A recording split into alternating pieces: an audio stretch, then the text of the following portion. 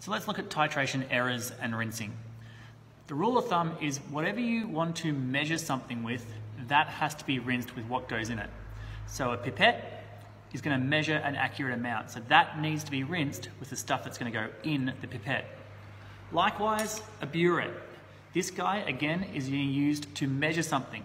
So whatever you're going to put into the burette, you need to first of all rinse the burette with. That's pretty straightforward, but what if you stuff it up and what if you rinse it with the wrong thing? What can happen to your end calculated result? Well, to do that, I'm going to explain it with a diagram. There's no hard and fast rule about what happens when you rinse it wrongly. You need to follow through the effect of that rinsing on your calculations. So let's have a look at this one here where I've got 0.1 molar of something in my burette. If that's the case, and if I don't rinse my burette with what goes in it, instead I rinse my burette with water, what that's going to do is it's going to mean my concentration of what's in my burette is lower than it actually is.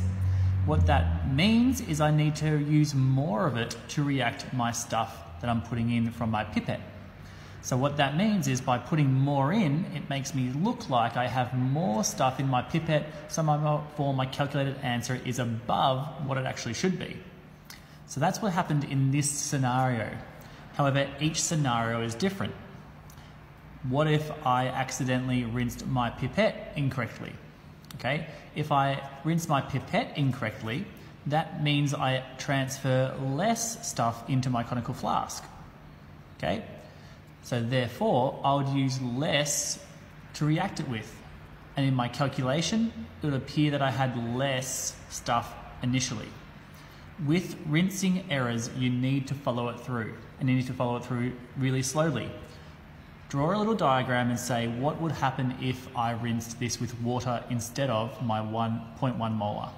Again, I say that decreases in concentration, so I need to increase the amount I use. So therefore it looks like I have more over here. Each scenario will be different, so therefore when you've got a question that involves rinsing and what would happen, you need to follow it through on a case-by-case basis. Hopefully that helps.